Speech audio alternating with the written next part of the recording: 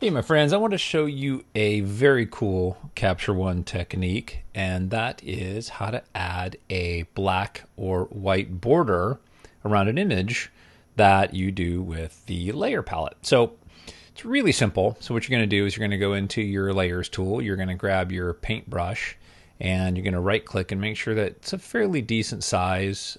Set your hardness, opacity, flow to 100%. And don't have any of these options selected down here as of yet.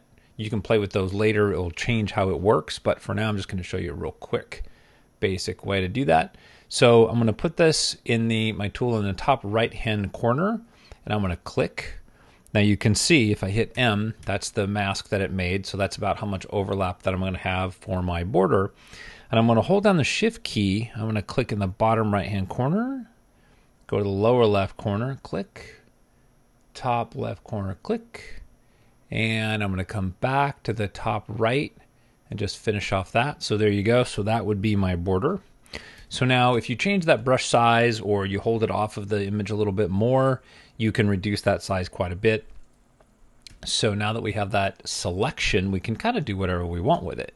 So ideally I want to go just black. So if I pull down the exposure and the brightness, that you can see I've got a nice black border.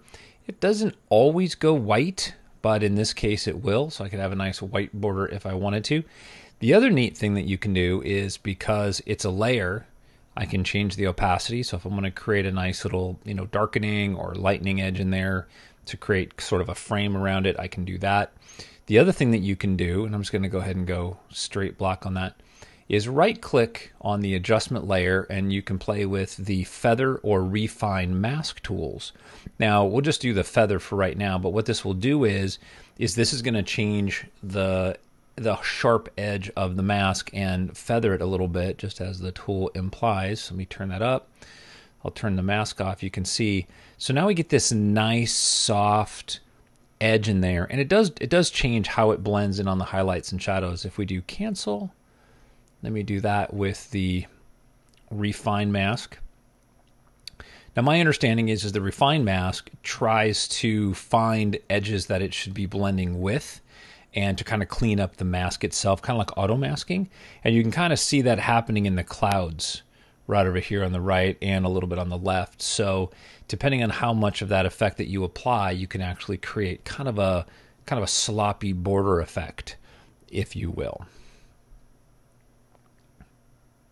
So now once you've got to this point, if you wanted to come back and you wanted to adjust, the brightness of that layer, there you go, the density, the shadow density, you can see how you can play with that a lot. You could also apply a luminosity mask, which may or may not actually benefit. Let me turn that mask off.